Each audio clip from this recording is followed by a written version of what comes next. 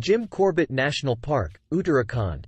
Established in 1936, it is one of the oldest national parks in India and is known for its population of Bengal tigers and Asiatic elephants.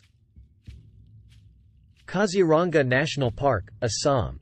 Located in Assam, it is known for its population of one-horned rhinoceroses, as well as elephants, tigers, and swamp deer. Periyar National Park, Kerala.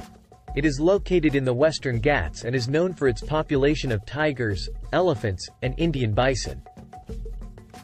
Bandhavgarh National Park, Madhya Pradesh.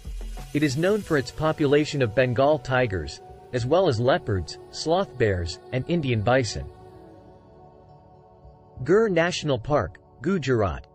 It is the only place in the world where Asiatic lions can be found in the wild, and is also home to other wildlife such as Indian bison and Indian